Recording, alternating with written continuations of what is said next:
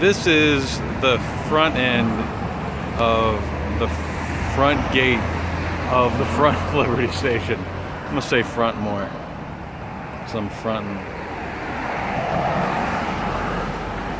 This is what naval recruits would probably see for the first time. Let's see, which one's better? This one's better.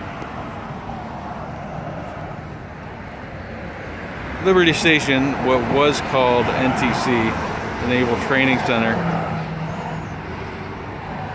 is made of 1920s, I believe it's called Spanish Revival architecture, like a lot of the historic buildings in San Diego.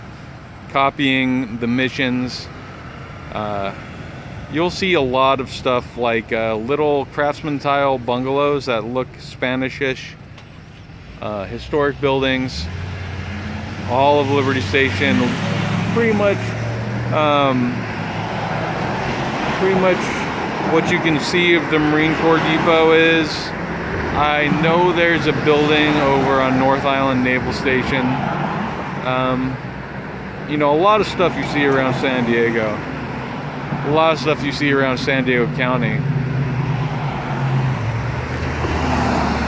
I guess there's more I could say, but I don't know what it is currently.